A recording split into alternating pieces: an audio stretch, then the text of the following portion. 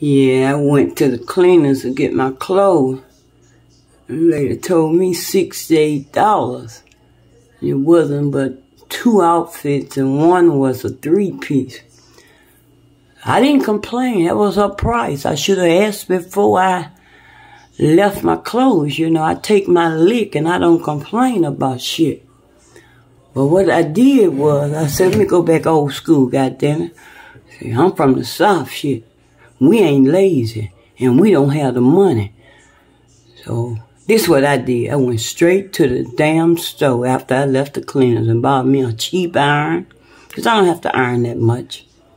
Because when I wash, I take my shit right out of the dryer and take them out neatly and quickly hang them up. So, I went back old school. Anybody remember this? Oh, I know you 21st kids. Y'all don't know nothing about this shit right here. Y'all think this Lysol. Yeah, these kids look at this and say this Lysol. They ain't never seen this shit. Because they'll go wrinkle and proud.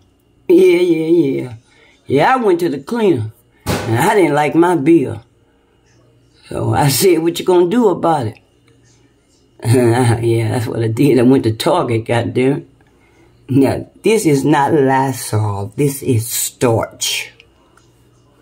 Go find some of that starch in that damn red box. You know, when you used to do your jeans and soak it in that damn argol starch and iron them damn jeans and they would stand up.